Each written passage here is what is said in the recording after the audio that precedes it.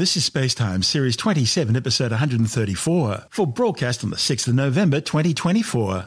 Coming up on SpaceTime, Perseverance struggles as it tries to climb up the Jezero Crater ridgeline. ESA's Ramses mission to study a doomsday asteroid. And Beijing Shenzhou 19 arrives at China's space station.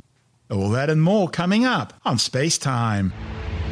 Welcome to SpaceTime with Stuart Gary.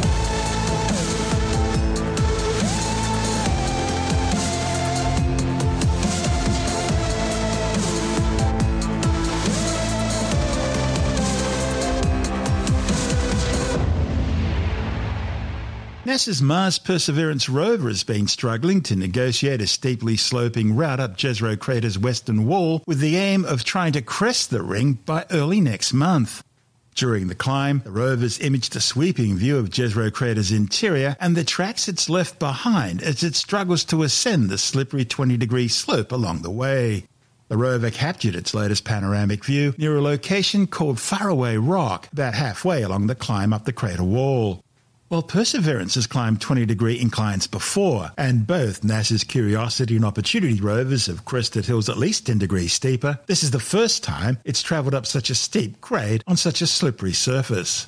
See, during much of the climb, the rover's been driving over loosely packed dust and sand with only a thin, brittle crust.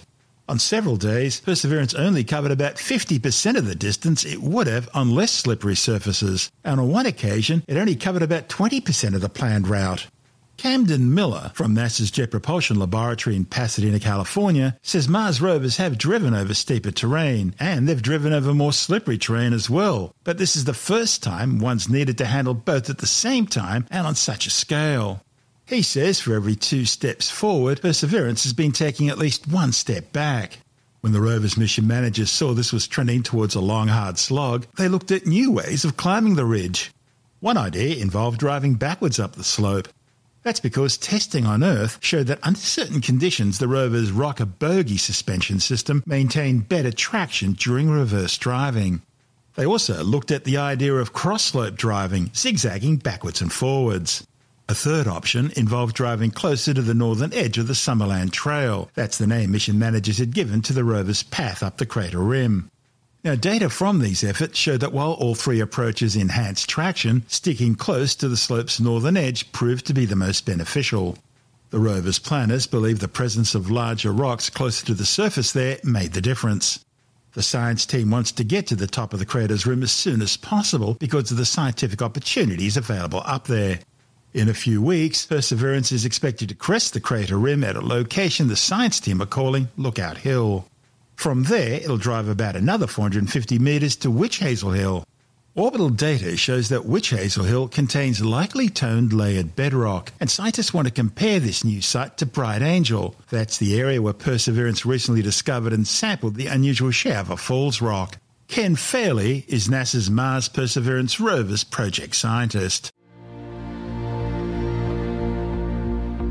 Perseverance is exploring Jezero Crater, where an ancient lake and river system once existed. If microbes ever lived here, signs of them could be preserved in these rocks. About 3.5 billion years ago, a river carved a canyon through the crater rim, filling the crater with water and depositing sand and rocks that formed a delta. On Earth, the record of such an ancient river and lake would have been erased long ago. That's why sending a robotic explorer like Perseverance is so valuable. Mars is a special place that preserves a unique record of things that happened in the first billion years of the solar system. In this area, different rock layers record different parts of the crater's history.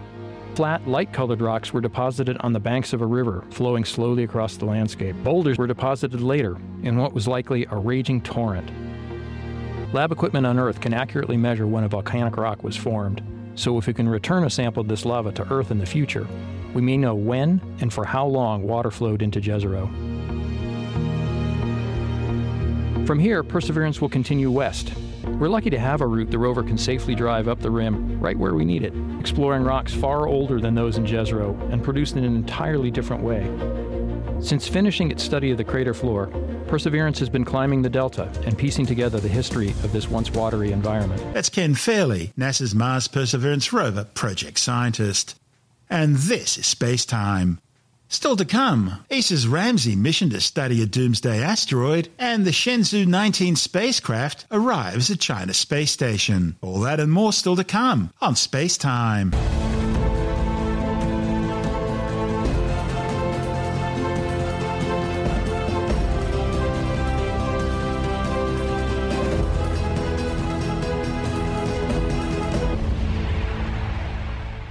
The European Space Agency has signed a €63 million deal to begin preparatory work for its proposed Ramses mission to study the asteroid Apophis.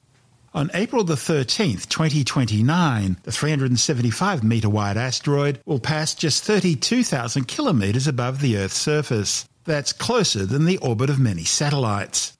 This rare event will offer a critical chance for scientific research and advancements in planetary defence. The asteroid's close encounter will likely expose subsurface material, presenting a valuable opportunity to study Apophis's composition and structure.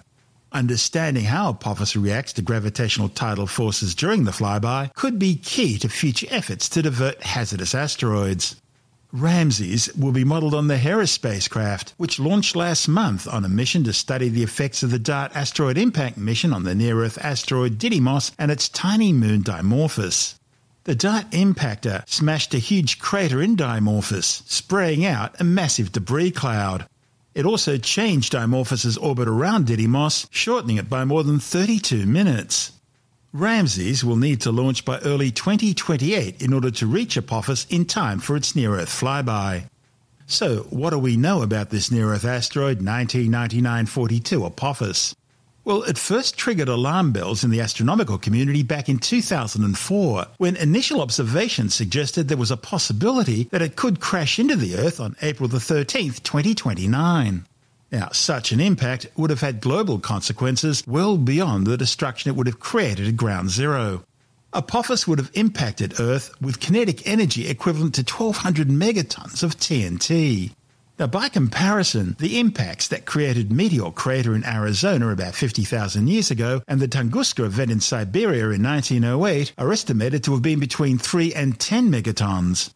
The biggest hydrogen bomb ever exploded, the Soviet Union's Tsar Bomba, was around 57 megatons, while the 1883 eruption of Krakatoa, at the time the loudest noise ever heard by humans on planet Earth, was the equivalent of roughly 200 megatons. The exact effects of any impact would have varied based on the asteroid's composition and the location and angle of impact. But any impact would have decimated an area of thousands of square kilometres, creating an impact crater more than 5 kilometres wide and triggering major tsunamis, seismic activity, volcanic eruptions, and climate-changing debris clouds. Planet Earth would have entered an impact winter. Luckily, as more detailed follow-up observations came in, the possibility of a 2029 impact was eliminated. But at a 32,000-kilometre flyby, it still would have been a very close approach, with the closest part of the flyby being clearly visible in the skies over Europe, Africa and Asia. Astronomers say this will be the closest asteroid of its size in recorded history, visible with the unaided eye from all rural and darker suburban locations, and clearly visible with binoculars from most locations. And the story of Apophis doesn't end there. After the initial calculations cleared Apophis's 2029 close encounter, there were still concerns about a possible gravitational keyhole, just 800 metres wide, which, if the asteroid passed through it at the right angle, would have resulted in an impacting trajectory exactly 7 years later on April the 13th, 2036. Luckily, as continued observations came in, further refining the space rock's orbit, the likelihood of an impact continued to decline. Turns out there was the risk of another Earth-impacting trajectory by Apophis in 2068. So once again, further orbital calculations were made, and this too was eventually ruled out. Astronomers are now fairly confident that Apophis poses no threat to planet Earth for at least the next 100 years. This is SpaceTime. Still to come, China's Shenzhou 19 spacecraft safely arrives and docks with the nation's Tiangong space station, and later in the science report, a new study claims more than 12% of Australian teens now claim to identify as being gay, bi, pan or asexual. All that and more still to come on SpaceTime.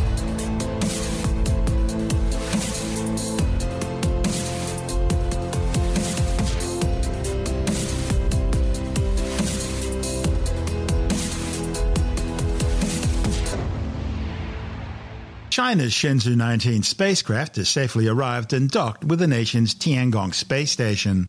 The Shenzhou 19 was launched aboard a Long March 2F rocket from the Jiuquan Satellite Launch Center in northwestern China. Its crew of 3 taikonauts will spend the next 6 months on station, carrying out a range of experiments, including some involving the manufacturing of bricks made from compounds imitating lunar soil. That's part of China's ambitious space program to get taikonauts on the lunar surface by 2030. The material for the lunar brick test will be delivered to the Tiangong space station by the Tianzhou 8 cargo ship, which will launch later this month. The lunar brick test will see how this material fares in extreme radiation, microgravity and temperature conditions. The Shenzhou 19 crew members will replace 3 taikonauts currently on station who will return to Earth later this week. This is Space Time.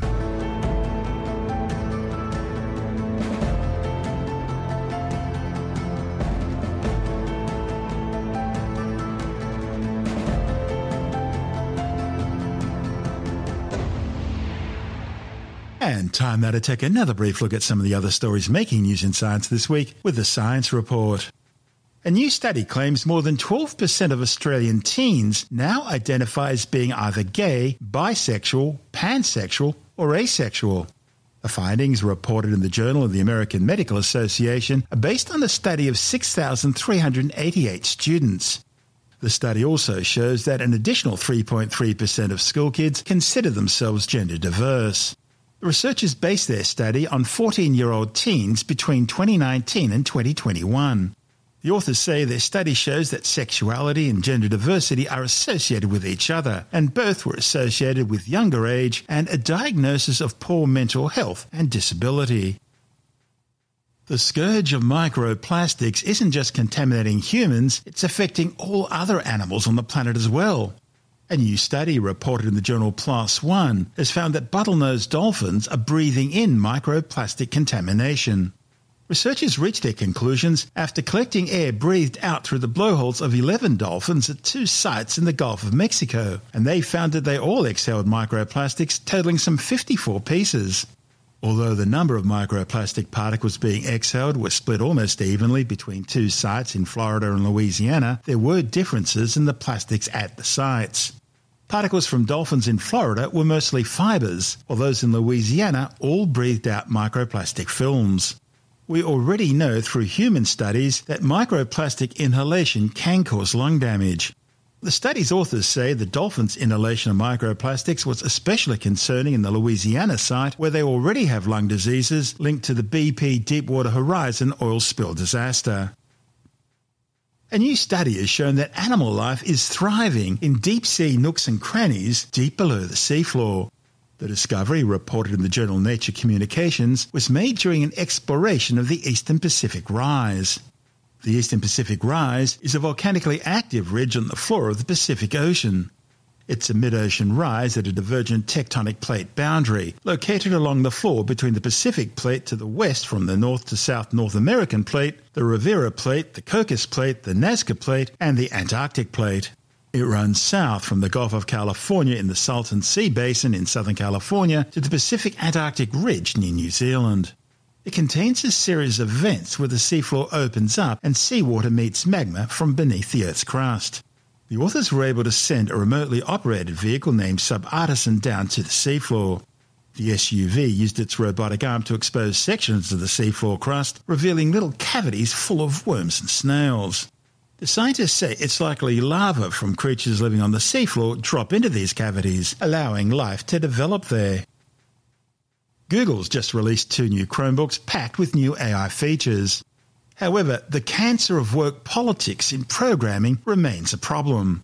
With the details, we're joined by technology editor Alex Zaharov-Reutt from TechAdvice.life. Yeah, well, these are called Chromebook Plus. So you've got 2 distinct types of Chromebook. One is the standard Chromebook, which is available at cheaper prices. And then you have the Chromebook Plus. So these have higher specs. You either have an Intel Core i3 or an AMD Ryzen 7000 series CPU inside, 8 gig or more of memory, 128 gig or more of storage, and 1080p Full HD or better displays. Obviously, if you get higher specs, it will cost more. But in Australia, we're looking at about $800 or so for one of the new Asus models, and this is a Chromebook Plus. So inside there, you have the ability to get the AI to read you a web page, and you can then ask various questions about that particular page. You've got live translate, so if you're watching a video on YouTube that is in a different language, it can instantly translate it with AI to whatever other language you want.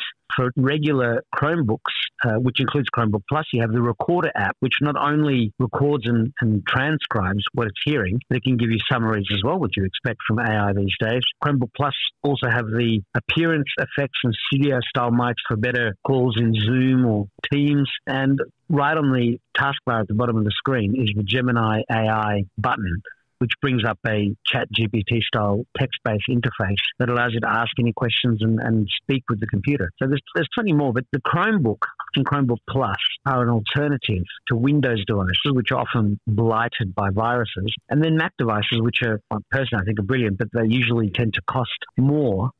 But you do get a total cost of ownership where you don't have to buy, generally speaking, any internet security software. I mean, viruses are pretty rare on Macs. They do exist, but you have to willfully type in your password when being prompted to install something, and often that is from pirate sites. So you get 3 months of Gemini Advanced for free with a regular Chromebook, and with a Chromebook Plus you get a full year of it, which is, again, their most advanced AI. So I have seen out and about plenty of Macs, plenty of PCs, but I'm seeing more and more Chromebooks as well. It's become a viable third alternative, which is great for competition. Speaking of which, we also have news from Apple. Yes, they have launched their M4 chip as well as the M4 Pro and the M4 Max, which are for more professional users needing even more performance. We're talking about 1.8 times faster speeds than the original M1 Mac from 2020. And look, there's lots of other improvements inside with the neural engines, but what we have is a new Apple Mac Mini, which is only a little bit taller than the Apple TV. So they've managed to shrink that down in size. Now, there has been controversy where Apple has put the power button for the Mac Mini on the bottom of the unit, but it's not right on the bottom in the middle. There is a cooling grill with a fan inside, and you can actually put your finger underneath to power off the Mac. But most people leave their Macs on, and if you've got to shut it down, you click on the Apple menu in the top left-hand corner and then click on shut down. I mean, holding the power button is often something you do to force the machine to turn off. Yeah, in case you're loading something that you shouldn't be. Yeah. After a few seconds. I mean, normally it's not off straight away. I mean, if you push it, it'll just go to sleep. But that little new Mac Mini is going to turn heads. And then, of course, we have the regular iMac, which just comes with this base level M4. And then we have the new MacBook Pros, which have the ability to go to these faster chips. And we also have Thunderbolt 5. That's going to deliver 80 gigabits per second. And with bandwidth boost, it'll provide up to 120 gigabits. Now, normally you're talking 20 gigabits or even 40, I think, with the Thunderbolt 4. So this is a doubling, and it just makes the transfer of data with a suitably equipped Thunderbolt 5 enclosure for your drive super fast. The M4 Max also give you the fastest version of Apple Intelligence. Now, Apple Intelligence has only just launched last week on iOS 18.1, iPadOS 18.1, and macOS 15.1. There'll be many more updates throughout the rest of 2025, one coming in December 2025. But this piecemeal approach has annoyed some people. They're saying that Apple Intelligence isn't as impressive as ChatGPT, but Apple normally isn't first to these things. They're last. They like to see what everyone else does, look at all the mistakes they've made, and then launch something. So the initial launch of Apple Intelligence is a bit underwhelming, but these new computers will give you the fastest performance. My question, however, isn't so much which is the fastest, but which is providing the most accurate information. Yeah, well, that is obviously a question. All of the AI providers are talking about how they're working as hard as they can to minimize hallucinations. It's not just hallucinations, it's garbage being programmed into the systems. Yeah, well, that's right. If you try and do a search on ChatGPT and ask it about Trump's assassination, I saw various AI systems trying to deny it happened at all. So, yeah, woke AI, garbage in, garbage out. I mean, the other side of that coin is privacy, and Apple is promising the most private AI experience. So there's a big battle that has been raging over the years about how much information these companies can slurp up from you, and that battle is not going to stop anytime soon, and it's only going to intensify as people try to ensure that their AI systems are not infiltrated by the woke mind riders. That's Alex Zaharov-Reutt from TechAdvice.life.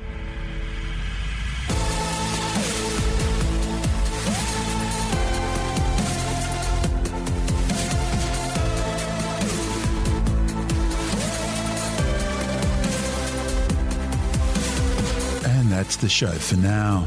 SpaceTime is available every Monday, Wednesday and Friday through Apple Podcasts, iTunes, Stitcher, Google Podcast, Pocket Casts, Spotify, Acast, Amazon Music, Bytes.com, SoundCloud, YouTube, your favorite podcast download provider, and from spacetimewithstuartgary.com.